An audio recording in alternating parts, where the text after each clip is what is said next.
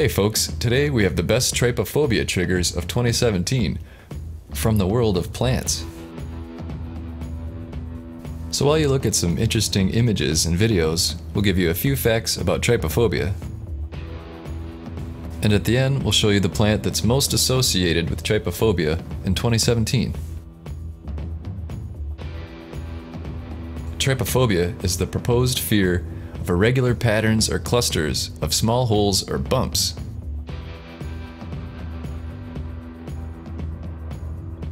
Although the American Psychiatric Association doesn't recognize trypophobia as a diagnosis, they do admit that people can have a phobia to anything, and there's definitely something to this phenomenon.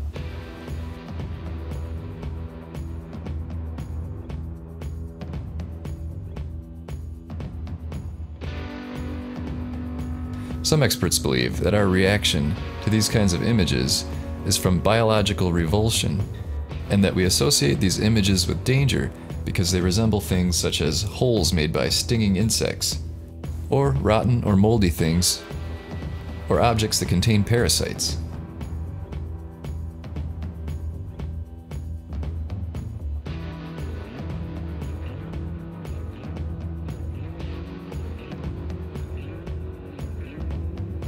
And now, here's the plant that has been most associated with trypophobia in 2017, the lotus pod.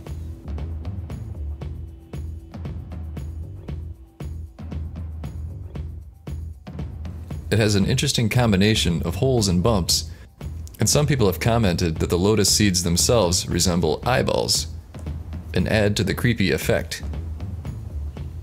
Interesting. Well, what do you think? Is the lotus seed pod the creepiest plant, or is there another one that you think is worse? Comment below. Thanks for watching. Don't forget to subscribe and hit that like button. We have new content all the time. And see you next time.